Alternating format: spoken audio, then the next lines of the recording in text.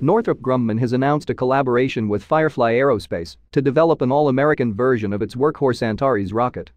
The Antares rocket was designed by Orbital Sciences Corporation, now part of Northrop Grumman, to launch the Cygnus cargo spacecraft to the International Space Station. Over the years, there have been several upgrades to the rocket, increasing its capabilities. The current version of the rocket, Antares 230, utilizes a first stage built in Ukraine, which is powered by RD-181 engines supplied by Russia. The supply of engines and the first stage was in question after Russia invaded Ukraine in February. As a solution to unavailable components, Northrop Grumman has now partnered with Firefly Aerospace to develop the engines and first stages for future launches.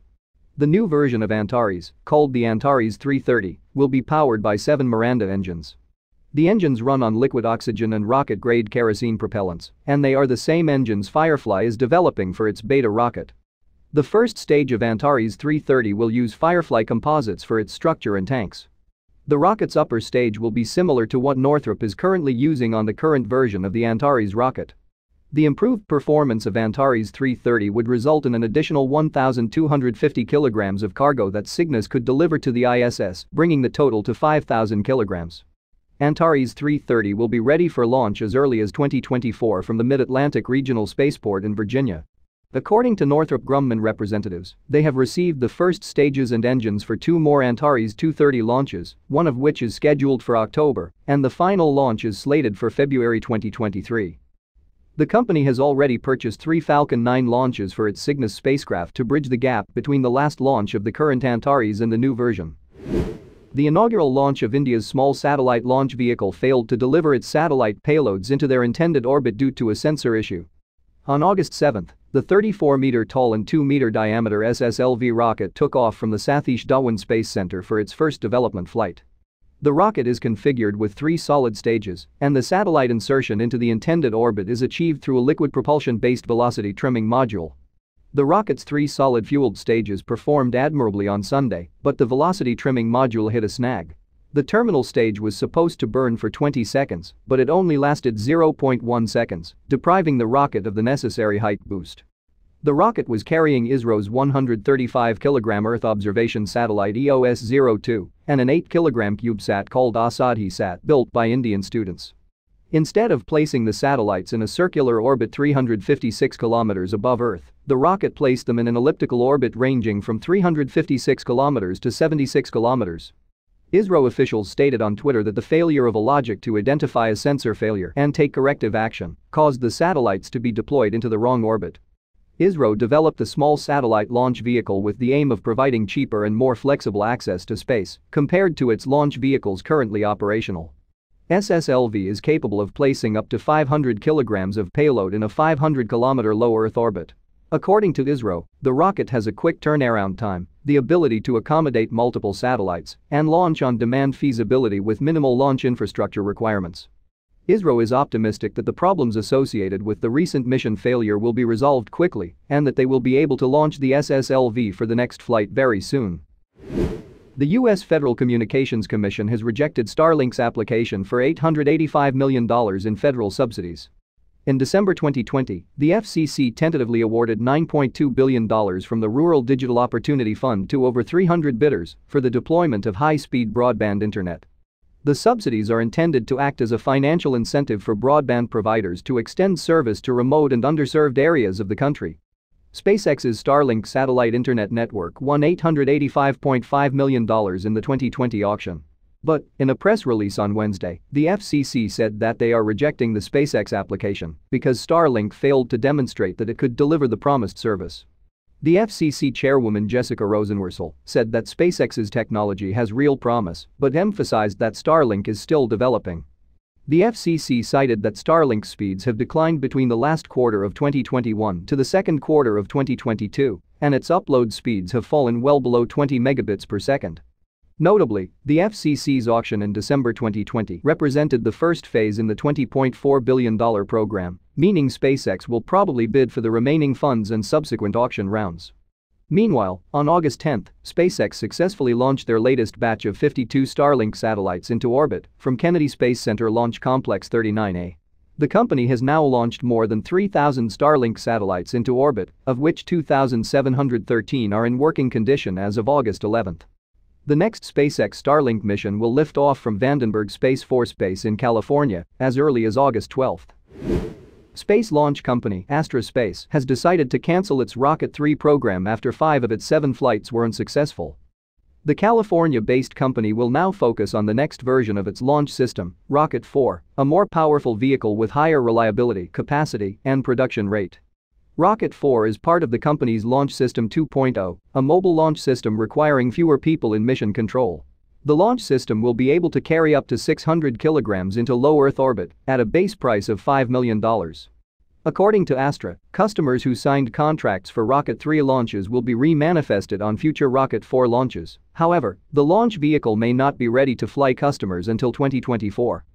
NASA, one of the Rocket 3 customers, is currently planning to look for alternative ways to launch its TROPICS CubeSats. NASA designed 6 TROPICS CubeSats to help the agency track developing tropical storms and hurricanes. Following the loss of the first 2 satellites in a June 12 launch failure, Astra planned to launch the remaining 4 satellites on 2 Rocket 3.3 vehicles.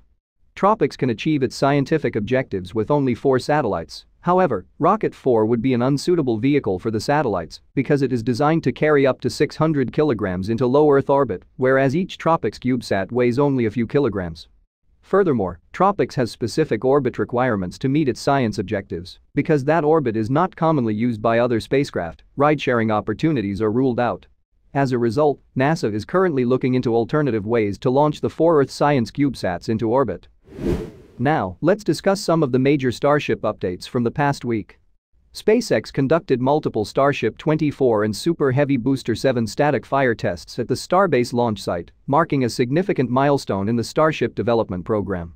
Let's go over the testing events in chronological order. On August 5, Super Heavy Booster 7, which had been undergoing repairs and refit work for the past month following the July 11 anomaly, was rolled out to the launch site to resume the test campaign. While Booster 7 was being prepared for lift onto the orbital launch mount, one of the hydraulic accumulators of the rocket stacking and catching arm got burst. SpaceX was lucky that the accident did not occur while lifting the booster with the tower arms. Teams immediately lowered the arms to fix the issue. Due to the damage to the chopsticks, SpaceX employed its giant crawler crane to lift and install the booster on the launch mount. As you can see in this image captured by Starship Gazer, only the outer 20 engines of the booster were installed at the time of lift. Furthermore, the blast and heat protection shields that will protect the Raptors from themselves were not fully installed around the engines. Hours before the rollout of Booster 7, Elon Musk tweeted that SpaceX intends to first test the booster's outer engines before installing the inner 13 engines for testing. This explains why the booster only had the outer engines installed. On Monday, August 8, SpaceX began the test campaign of Booster 7.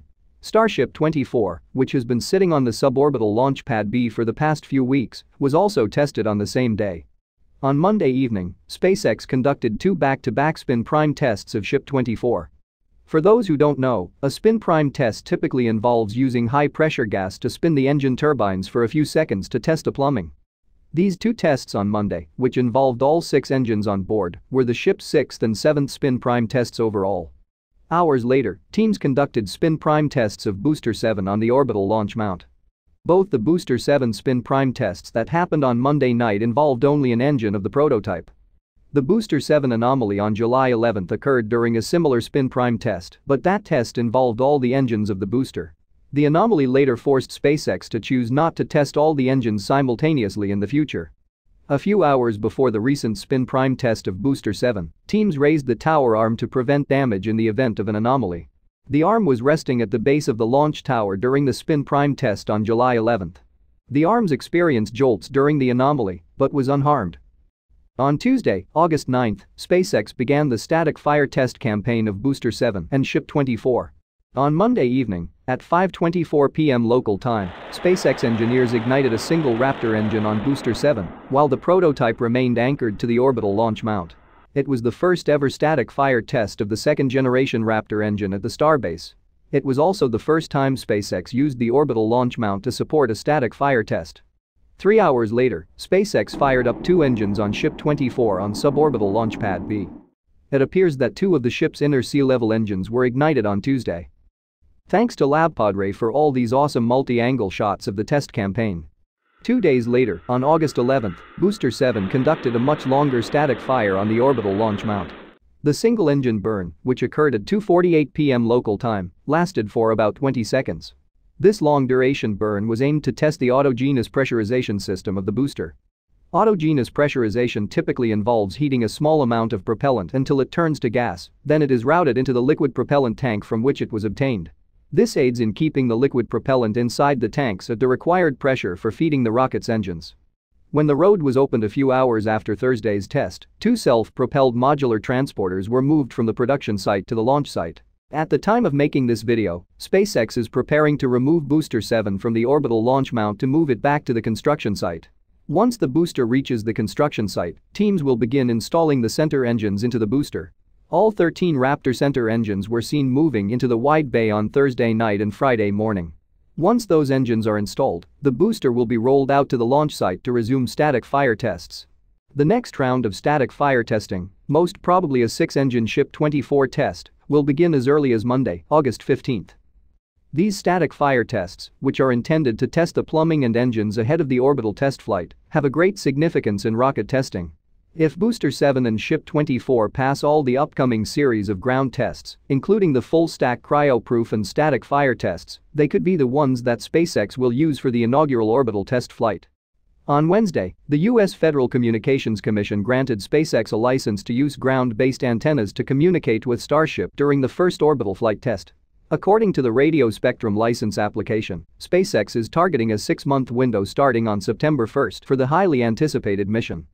However, this is not the last legal obstacle that Starship must get past before the test flight. The company still requires an FAA launch license before sending Starship around the world on its ambitious orbital flight. The FAA will only issue the license once SpaceX addresses all the issues raised in the FAA's environmental review report. Construction and assembly of the forthcoming Starship and Super Heavy prototypes continue at the Starbase build site.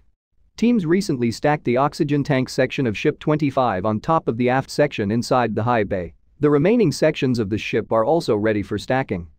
Works on the elements of Ships 26 to 29 are progressing at the production facility. Meanwhile, Booster 8 is fully stacked, and work on Boosters 9 to 11 is in progress. A huge thanks to Brendan Lewis for this illustration.